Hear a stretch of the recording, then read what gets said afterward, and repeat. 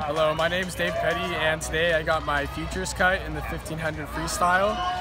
And so basically I want to swim in college, and getting my futures cut is just one of the steps that I had to take to get to that level. And so for USA Swimming, there's the sectional level, future level, junior national level, and national level. And so right now I'm on the path to getting to junior nationals, which is my next goal. But today I got my future cut, and it feels great to know that I'm making progress and improving. Go, Dave! Go! Go! Go, Dave!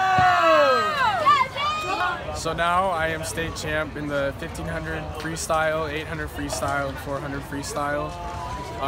And on Thursday, the first day of the meet, I won the 800 free, and that was my first Oregon State swimming win.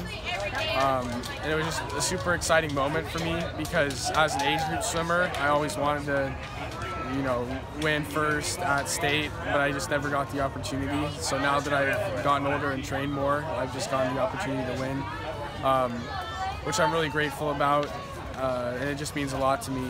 And I'm just super excited about it. So coming into the season, I knew I wanted to get a future cut. I also knew that would take a lot of work and effort.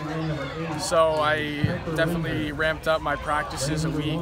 I think I did about 7 to 8 practices a week, swimming morning and afternoon.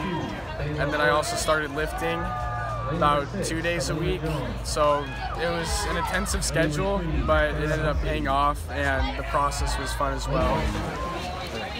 So over the years, swimming has taught me how to stay focused and stay dedicated. And I learn new things every day. So for example, today in my race, I thought I was off pace. I wanted to slow down, but I just knew, after all the training, I just need to keep going, keep fighting. And that's something I can take into school and college in the future. But I've just made many friends as well, and swimming has just really had a positive impact on my life so far.